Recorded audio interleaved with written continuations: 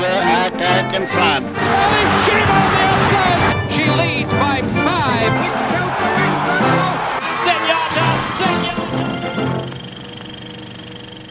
He started off at a very fast gait, just like a 2-year-old and didn't carry any weight. Did he run? Yes, he ran, but was he the horse of the year? It's a question we've been asking ourselves officially since 1936. And right from the very beginning, it wasn't always so easy to answer. In fact, in those early days, 2 or 3 different groups bestowed Horse of the Year honors, and they often disagreed. Let's take the case of Native Dancer. In 1952, the Gray Ghost won all 9 of his juvenile starts, and 2 of the polls crowned him Horse of the Year.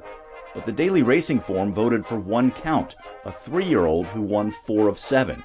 The next year, Native Dancer won 9 of 10, including the Preakness, the Belmont, and the Travers. His only loss came in the Kentucky Derby. It's a heartbreaker for Native Dancer. He gave it a try, but loses by a head to Dark Star. Despite the defeat at Churchill Downs, Native Dancer was the most popular horse in the land in 1953 and racing's first real TV star.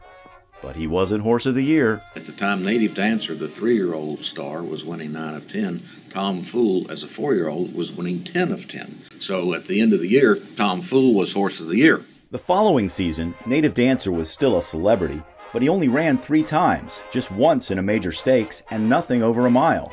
His season and career cut short by injury. Meanwhile, 3-year-old High Gun won half a dozen races in 1954, including the Belmont Stakes and the Jockey Club Gold Cup.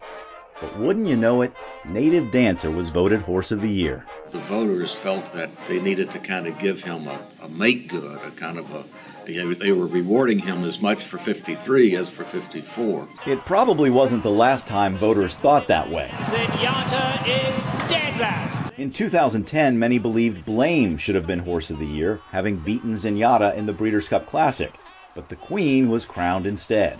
I have to wonder if maybe there were some voters who said, gosh, we just can't let this wonderful mare go her career without having been Horse of the Year.